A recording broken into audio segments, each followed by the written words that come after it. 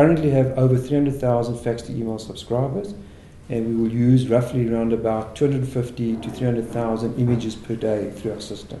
So that is those 300,000 people sending a fax on a daily basis through the system. We convert it to a format that they're accustomed to, like a TIFF or PDF, and they receive that fax on their email as an attachment.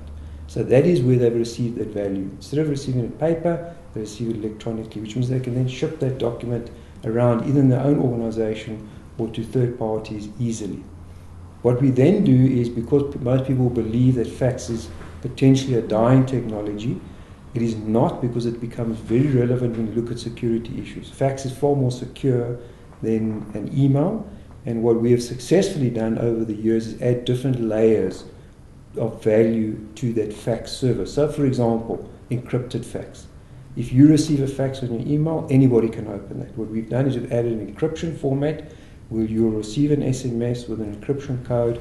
You, as the owner of that PC, will then log in, put in the encryption code, and open up the fax. That's the value that we've offered that consumer.